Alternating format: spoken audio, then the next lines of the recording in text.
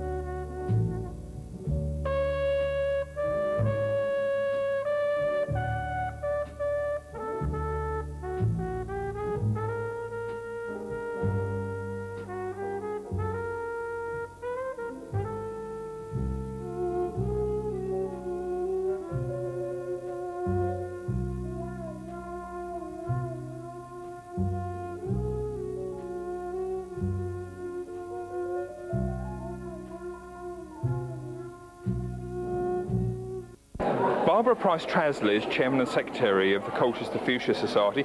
Barbara, do tell me about fuchsias. Where do they come from? Mainly from Central and South America and some from New Zealand, and they like the cloud forest where it's nice and damp and misty. So we do have problems here because this is the driest part of the country, isn't it? When were they discovered and who discovered them? Back in the 1700s, a Father Plumier discovered them, and he named them after a very ancient botanist called Leonard Fuchs in Germany. So from Fuchs to Fuchsias, although they do say we should call them Fuchsias now. Barbara, why do they do so well though in this part of the world? Do they have to be very carefully tended? Up to a certain extent, yes. So they do want a moist condition, and white fly love them, green fly love them, red spider loves them. So it's really devotees, you know. How many different varieties are there? I don't know how many on the market, but listed are over 10,000. And do they always come in the mauves and greens and yellows? No, well there's no yellow as such, but you get white and pink, all pink.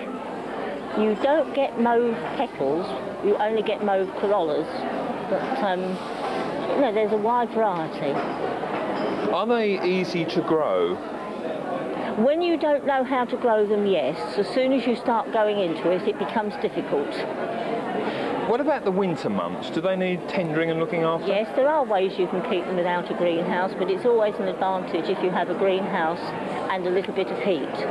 But anybody who comes to us for help, we can help them, give them advice as to how to overwinter them. They don't exactly grow from seed though, do they? Yes, you can grow from seeds, and we have got a seedling class there of people who've grown them from seed.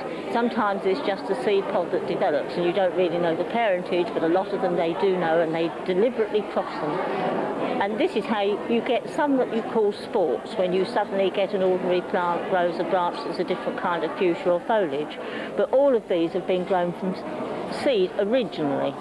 Do you have to clip them back at season's end? Yes, you cut them back in October and defoliate them, and you repot them, because there's the nasty little thing round here called vine weevil, whose favourite meal is fuchsia roots. So you repot them in October, get rid of the old soil, so any eggs or grubs go. What about the Fuchsia Society? How strong? How many people? We've got about 120 members. It's been on the go since 1976. Our present president, Penny Brown, was the first secretary of the society. It was quite small then, but we do keep around about 120 members, and they're all quite keen because we get between 70 and 80 turn up at the meetings each month. What sort of prizes are there on offer today on the different classes, Barbara? Well, we give a £2 first prize, £1 second and 50p third, but we've also got a number of cups for the classes. We've got British Fuchsia Society bronze medal, and we've got silver spoons from the British Fuchsia Society. Where else do you exhibit apart from your own show? Well, I hope to exhibit at the London British Fuchsia show and at Felixstowe.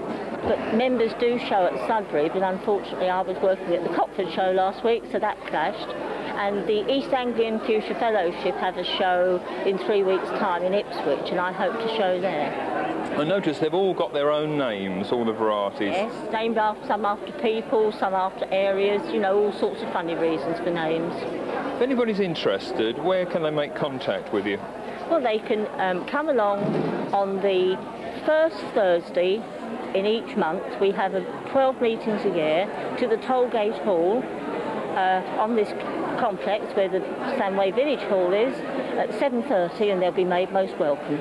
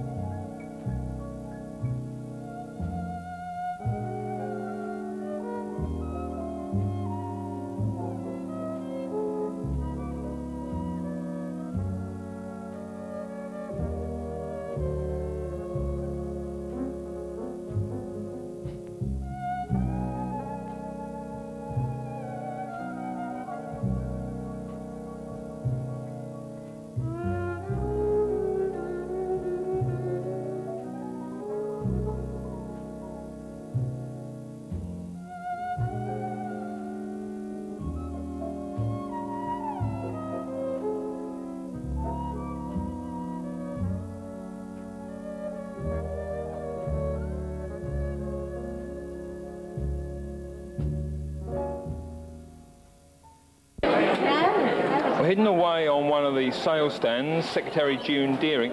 June, how long has this particular show taken to organise?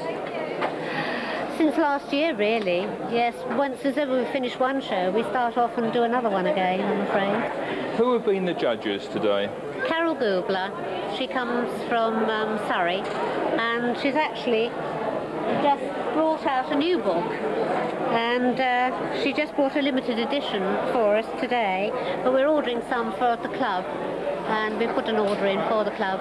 What do they cost? £5, £4.99 actually. And it's called Growing Fuchsias. Yeah. Now you've got other sales things on the table, the Fuchsia album, volumes 1 and 2.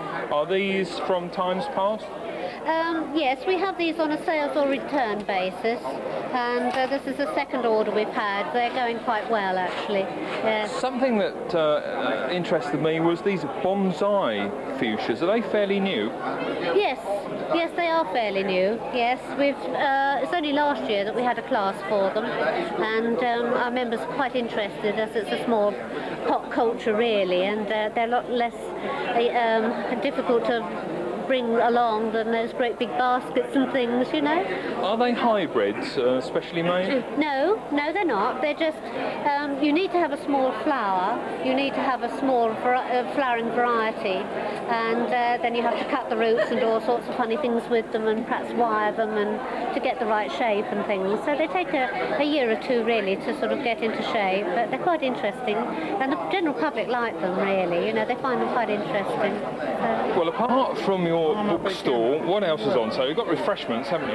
Yes, we've got refreshments, and we've got the gardener's dip, which is going down very rapidly now. People have won a lot of fuchsias and things like that, so they're quite happy, I think, the general public, of how it's been going, really. Yeah.